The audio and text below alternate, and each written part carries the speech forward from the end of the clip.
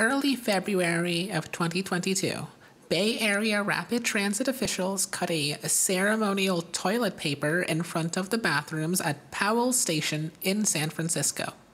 The reason? These bathrooms had been closed for a little over 20 years and were finally being reopened. Why did it take so long? Let's find out.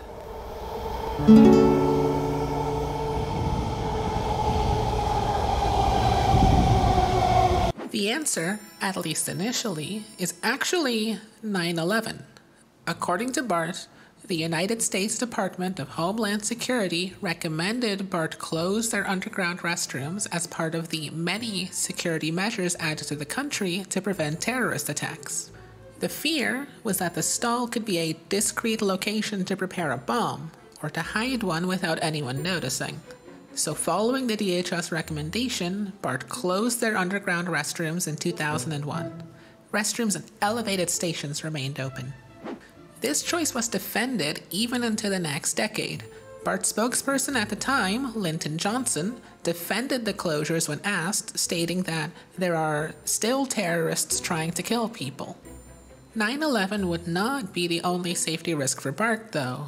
In a hearing with the DHS, BART also cited Al-Qaeda's bombings of the Madrid commuter rail in 2004, as well as the suicide bombings of the London Underground in 2005, and the shootings at the Chhatrapati Shivaji Station in Mumbai in 2008. There are also, however, reasons beyond just national security. When asked at one point if BART would ever reopen the restrooms, BART Public Information Officer Linda Sullivan said it was unlikely unless it made it into BART's budget as a line item, implying that the cost of reopening was beyond what BART was willing to spend on at the time. As early as 2015, BART director Robert Raburn looked to have the restrooms reopened. Other BART staff, though, including the BART police chief, pushed back. In a meeting that same year to discuss potential reopening, different members of BART's leadership showed opposition. Board President Thomas Blalock did reference national security, asking, "Has sarin gotten less deadly?" referencing the Aum Shinrikyo sarin gas attacks on the Tokyo Metro back in 1995. Other leadership gave reasons more relating to a general distaste of the public facilities. Director Zachary Mallet noted that he personally made every effort to avoid public restrooms. Director Joel Keller said that he didn't see a need for bathrooms, and had gone on record earlier that month complaining about general filth and drug use in the restrooms. In the end, they voted against reopening.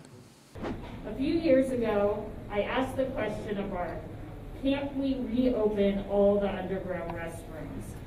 The answer I got was no, and I didn't give up. In the following years, BART's board of directors would change and evolve with elections. 9/11 was further in the past, and the fear of terrorism was outweighed by the resulting cleanliness issues of people not having public bathrooms, since, well, people still need to go. Under different leadership, the process to reopen the restrooms started in May of 2021. Almost 20 years after their initial closure. In October, renovation work began since the restrooms had not been maintained during that time and needed repairs, as well as upgrades for modern ADA compliance. And a few months later in February, we're back to the beginning, the reopening of the Powell Station restrooms. BART made it a big public event since it has been an absurdly long time, but also to get the public to notice, since after 20 years, everyone just got used to there being no restrooms. Later that month, 19th Street Oakland Station also saw its restrooms reopened. The current plan has the underground restrooms progressively reopening until completion in 2026, which is long, but okay. 1, 2, 3.